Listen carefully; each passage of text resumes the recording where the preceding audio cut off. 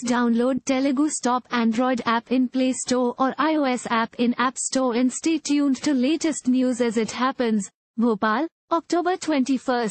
Union Minister Bhupendra Yadav, who is in charge for Madhya Pradesh Assembly elections for the ruling BJP, faced wrath of a section of party workers in Jabalpur on Saturday after the party released its fifth list of candidates.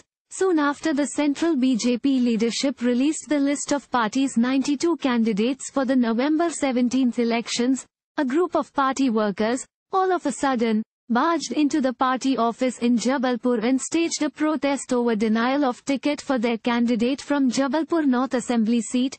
In the fifth list released on Saturday, the BJP has fielded Kailash from Jabalpur North seat.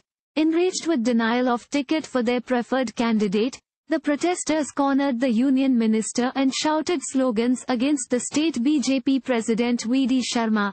The protesters also tried to reach the union minister. However, other party workers managed to bring him out from the party office. A video surfaced on social media showed that the minister almost cornered by the enraged protesters, even as he tried to calm them down, but to no avail. Yadav's security personnel was also seen to be manhandled. However, the state BJP unit was yet to make any official statement on this incident.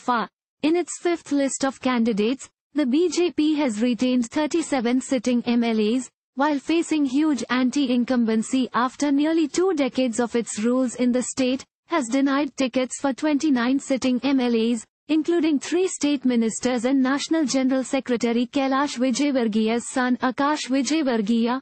Thank you for watching. Please subscribe to channel and click on bell for more daily videos.